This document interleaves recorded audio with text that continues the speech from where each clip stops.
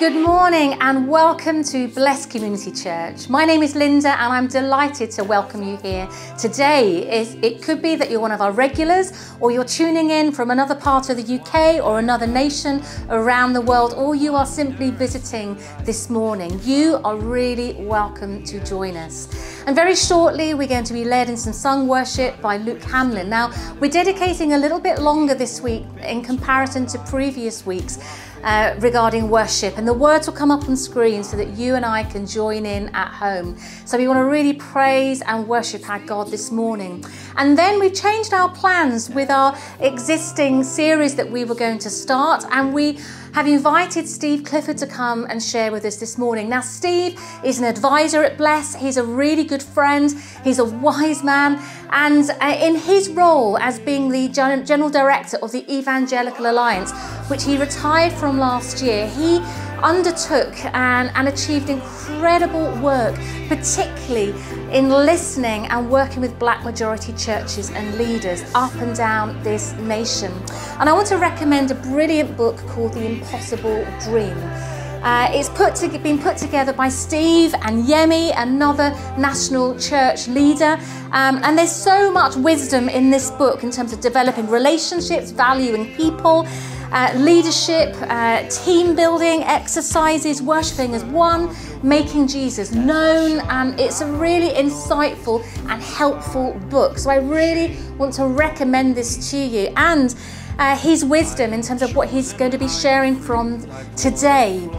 And I just want to say that as a leadership and as a church community, we absolutely do not see this focus this week as being a one-hit wonder, whereby with what has happened, the awful death, the murder of George Floyd, and we pray for his family and friends. We pray for the nations of the world. This is not for us a one-hit wonder jumping on the bandwagon of what is happening in terms of a movement across social media and across the world of highlighting how absolutely wrong racism is. We are committed to ongoing conversations and dialogue, and I've been in conversations this week with other friends and colleagues from our network, outside of our network, nationally, because there's a responsibility for us to not remain silent, but to explore what could be our meaningful, God-filled response at this time, and how can we pray. So I encourage you as we listen to Steve, as he will give us some helpful pointers, and as we conclude in prayer, with the Holy Spirit, open our minds and our hearts to the whisper and the call of how God values us. Each and every one of us, he values us. May we be champions of a united church, not a uniform church, but a united church with all its beauty and all its diversity. So I pray as we praise and worship, Luke is going to pray for us as we hear from Steve. Let us be open to the Holy Spirit speaking to us directly.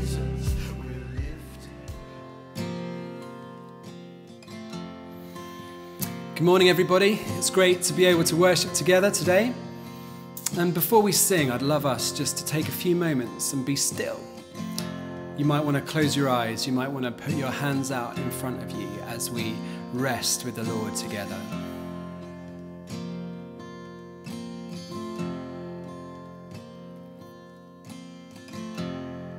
Jesus, we invite you to have your way amongst us today.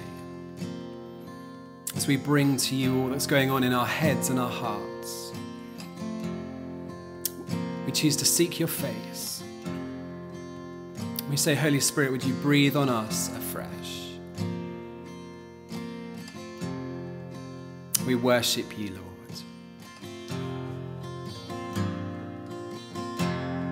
We worship you, Lord.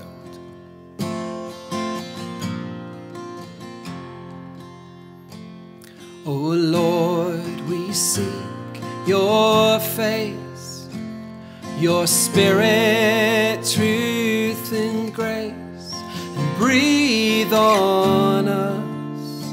Oh Spirit, breathe on us. Oh Lord, we seek your your Spirit, truth and grace, and breathe on us. Oh Spirit, breathe on us, and be exalted, be exalted, be exalted, oh Lord, the breath of heaven, come and fill us, yeah. And this is our prayer, and this is our praise. No, Lord, we seek your face, your Spirit, truth and grace. Breathe on us, oh Spirit, breathe on us, yeah. No, Lord, we seek your face, your Spirit, truth and grace. Breathe on us, oh Spirit, breathe on us, and be exalted, be exalted, be exalted. No, Lord, breath of heaven, come and fill us. This is our prayer, and this is our praise. Be exalted, be exalted, be exalted, be exalted, oh Lord, breath of heaven, come and fill us. This is our prayer, and this is our praise. Oh Lord, we seek your face, your Spirit, truth and grace, and breathe on us, yeah, Spirit, breathe on us, oh, breathe on us, yeah.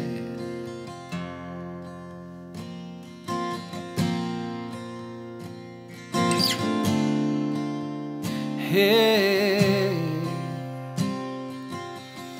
oh, breathe on us, yeah. Oh, and you give life, you are love, you bring light to the darkness, you give hope, you restore every heart that is broken. You give life, you are love, you bring light to the darkness, you give hope, you restore every heart that is broken.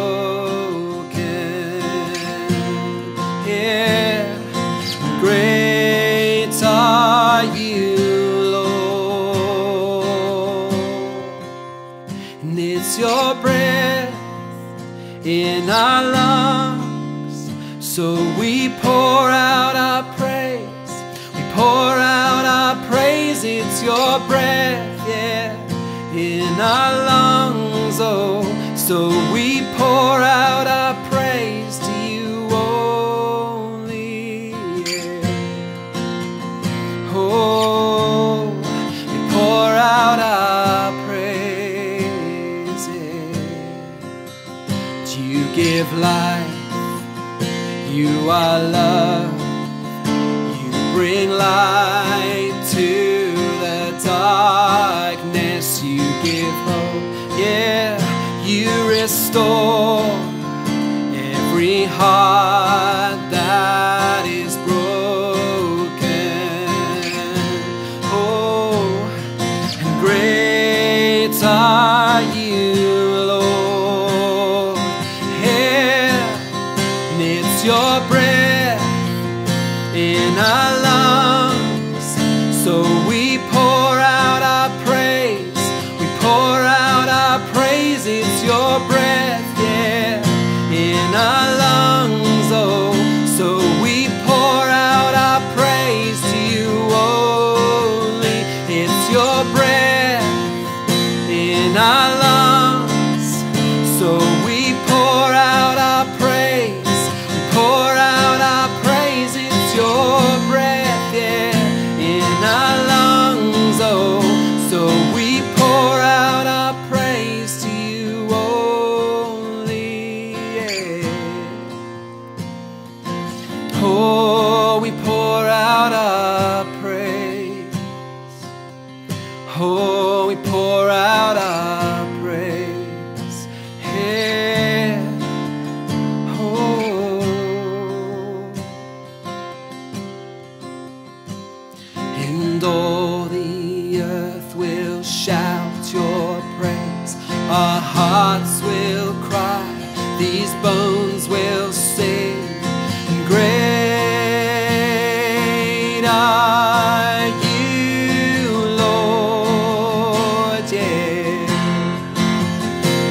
And all the earth will shout your praise. Our hearts will cry, these bones will sing. Oh, and great are you, Lord. All the earth, yeah. And all the earth will shout your praise. Our hearts will cry, these bones will sing. Oh, and great are you, Lord, yeah. And it's your breath in our lungs. So we pour out our praise, we pour out our praise. It's your breath, yeah, in our lungs. Oh, so we pour out our praise to you only. It's your breath in our lungs.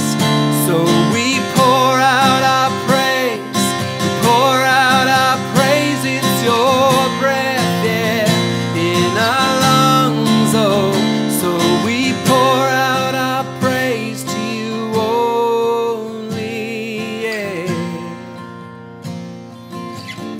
Oh, we pour out our praise. Oh, we pour out our praise. Oh,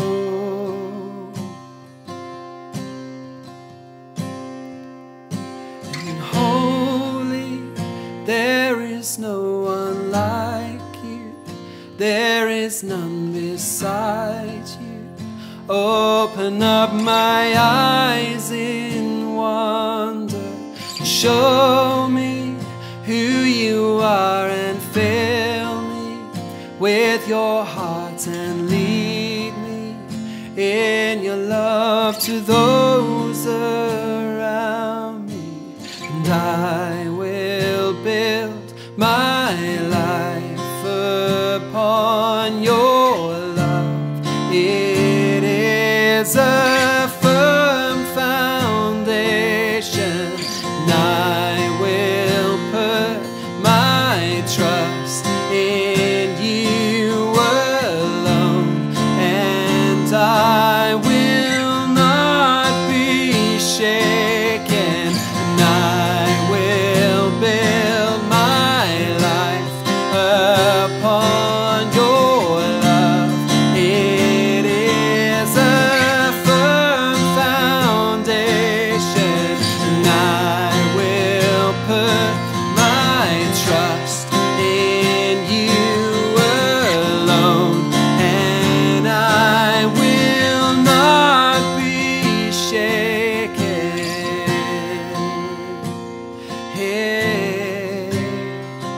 I will not be shaken, no.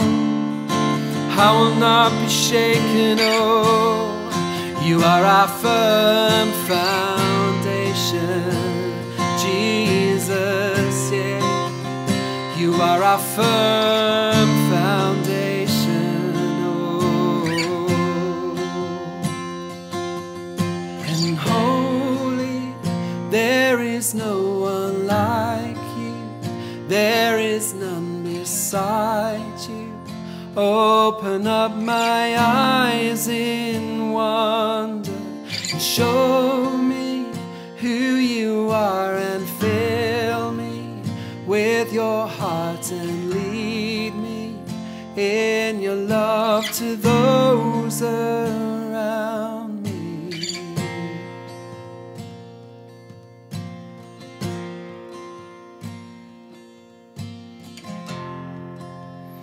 So Jesus, as we seek your face today, as we look to all you have to say to us,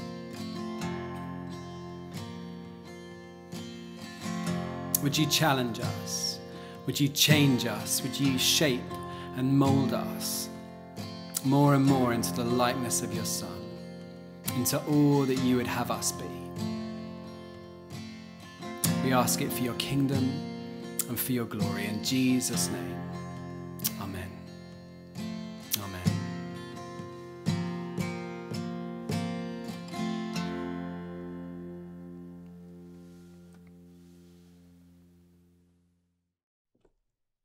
Good morning.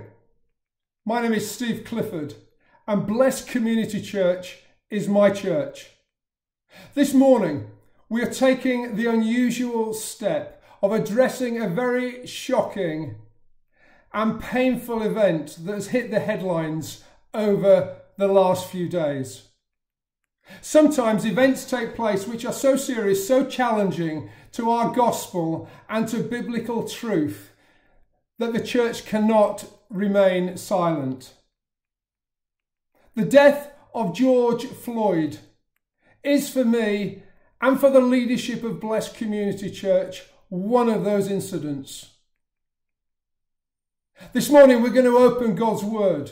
We're going to ask God to speak to us through His Word and help us to respond to the challenges associated with the death of George Floyd.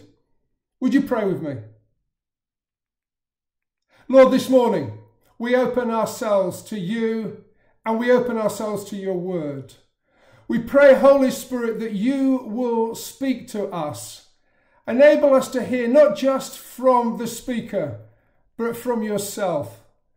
And in the light of hearing from you, we might be able to respond better to the challenge that we are facing in our world at this time. If you've got your Bibles with you, why don't you turn with me to Genesis chapter 1.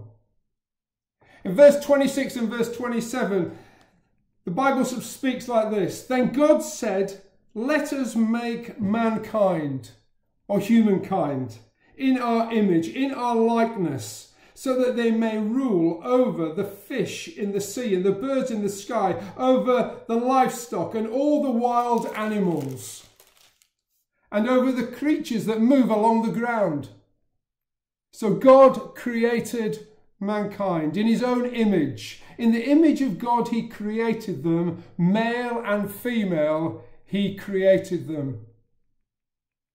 George Floyd was made in the image of God. Despite George Floyd pleading with the officer that he couldn't breathe, and the small crowd that surrounded the incident on that American street on that particular day, pleading with the officers that were there in this incident to take the pleas of George Floyd seriously, after 8 minutes, with the knee upon his neck restraining George, we know that that man died.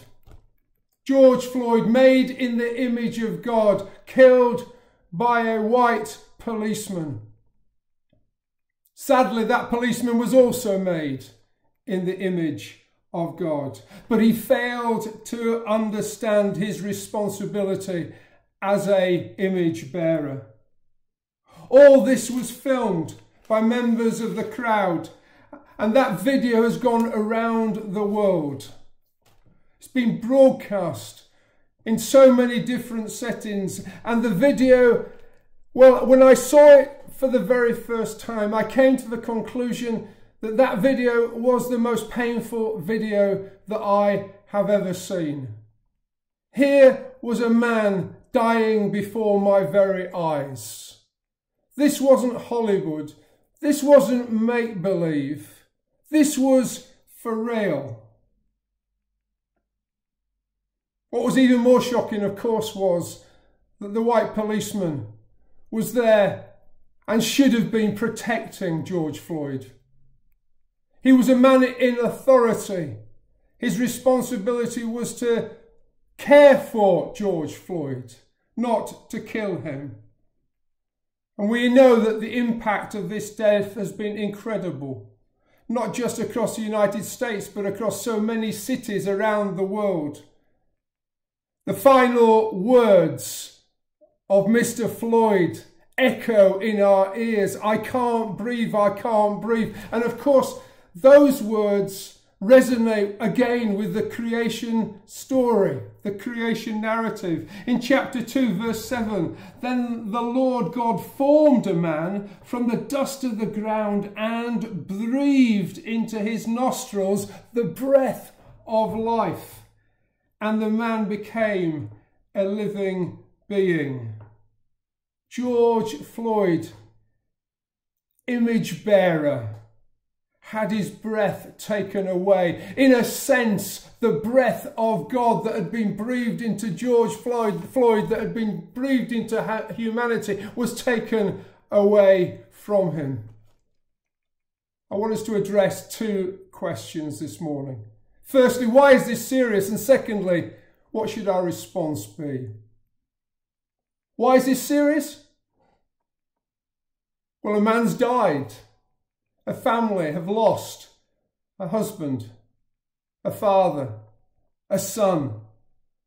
Most deaths, whenever they take place, are a result and result in great grief and sadness. And it's important this morning that we grieve with the family of George Floyd. But of course, sadly, the circumstances of his death are even more serious.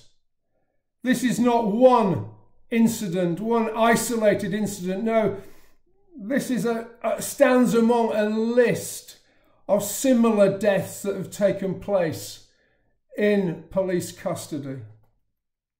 The incident, of course, is so shocking, so graphic, because it epitomises a fundamental issue that society is facing. This is racism. This is murder. This is injustice, and the Bible stands against injustice, and we must stand against injustice wherever we see it. Of course, what was particularly shocking is I know that incident, that kind of incident, wouldn't happen to me. But I also know that it could happen to friends of mine. It could happen to Yemi. It could happen to Joel. It could happen to Agu. It could happen to Ben. It could happen to Les. It could happen to Israel. Friends of mine. It couldn't happen to me because I'm white. And sadly, it could happen to them because of the colour of their skin. It could happen to members of my family, brothers and sisters in Christ, simply because they got the wrong colour of skin. And please, let's not write this off by saying, well, somehow this is an American problem. It's not ours. We in the UK have our own issues to face with racism. We have our own incidents of death in police custody. We have our own miscarriages of justice. Our prisons are disproportionately filled with ethnic minority and particularly black young men. Our mental health institutions continue to struggle with caring for the black and ethnic minority patients. And we have our own far-right group with their insipid racist rhetoric. Hey, this isn't just a North American problem. This is a Western European problem. You know, travelling around London for decades, I have never been stopped and searched. But some of my friends, that's not been their experience. They have been. And for some, it's been on a regular basis. Let's also recognise that as a church, we face our own challenges in this area. We have so much to learn. Pastor Yemi and myself wrote the book, The Impossible Dream. It was mentioned by way of introduction to this video clip. The Impossible Dream addresses some of the challenges we as a church in the United Kingdom are facing as we endeavour to express a unity which crosses all ethnic divides within our communities. So bless. And maybe if you're a guest listening in on Bless this morning, I hope you recognise this as serious. I hope you understand why we're taking this morning to focus on this particular issue. And I want to suggest there are 4 responses that we can make to the death of George Floyd. George, made in the image of God, an image bearer. Firstly, I want to suggest we need to examine ourselves, examine our own hearts, and I particularly speak to us white Christians, but not exclusively so. How easy it is for racism to find its home, perhaps in humour, perhaps in stereotyping, perhaps in an attitude which marginalises people and in somehow makes them other. We need God's help, perhaps the help of some of our friends, to help us to see and to recognise that within ourselves. And if we recognise it in ourselves, the call is that we should repent. Secondly, I think we need to be prepared to listen and to learn. And again, particularly to us white Christians, I want to suggest it's a time for us to humble ourselves, to listen, to learn from those who have been exposed to racism throughout their lives. Over the last 10 years, I feel I've been on a crash course, learning something of the experience of brothers and sisters from other ethnic backgrounds to my own and their experience living here in the United Kingdom. And so perhaps this is an opportunity to ask some questions of our friends. Hey, I hope we have some friends that are of a different ethnicity to ourselves. And if we have, well, if we haven't, maybe we should make some friends. But if we have, hey, why not get alongside? And not rushing it, but taking our time. Ask them to share some of their experiences. And for us to learn and be humbled. And to identify with them in the pain that they've experienced. Thirdly, this is a time when we can't stay silent. It's important that we are heard and that we identified. And again, for us as white Christians, you know, sometimes if we stay silent, it can seem as if, well, it's not all that important, that we don't really care. And it's important that we do care and we make sure that people know that it's important. And so perhaps in a conversation, whether it comes up at work, in our places of education, in our neighbourhood, among our family, among our friends, and somebody raises the issue, hey, maybe we could just make a comment and we say, you know what, that isn't right, that's wrong, that's racist. And maybe in our social media engagement, we could put forward some posts, some blogs or some articles where we nail our colours to the mast and make clear that we don't agree with racism. It's important that we don't stay silent. And then finally, we must pray. This is a spiritual battle. Over the last 10 years, I've come to the conviction that this is one of the greatest battles that we need to face here in our own country and indeed in the context of the church. This is a spiritual battle. Satan hates unity. He wants to divide us, and he particularly wants us to divide us along racial divides. And so this is a time for us to pray. We are a people who believe in the power of prayer. We believe that God answers prayer. And so let's stand together and let's pray for change in our society. In our society here in the UK, as well as across the pond in the United States, across Europe, as well as in so many different parts of the world. Let's pray that those racial divides will be broken down and the image bearers will find themselves and respect each other as people made in the image of God. So let's pray together. Father God, we thank you for your incredible love and how you have created us all in your image. That is just so beautiful and so powerful. We thank you for all we've heard Steve share this morning. And we invite you, Holy Spirit, into our minds, into our thinking, into our hearts. Father, into situations where we find ourselves, that Lord, would you enable us to be a people of peace? Would you enable us to be courageous, to explore our own attitudes, to explore our own fears, our misunderstandings, our own prejudices? Lord, would you root out in us all forms of prejudice and racism?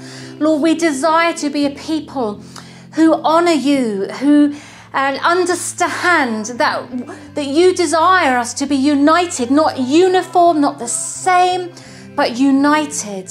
So Lord, enable us to listen, help us to learn from one another. So we pray for ourselves. Come and touch us by the power of your Holy Spirit. And Father, where there have been specific situations of our brothers and sisters who have experienced direct racism, God, would you come and cause your healing to come? That, Lord, would you come and breathe afresh of your love?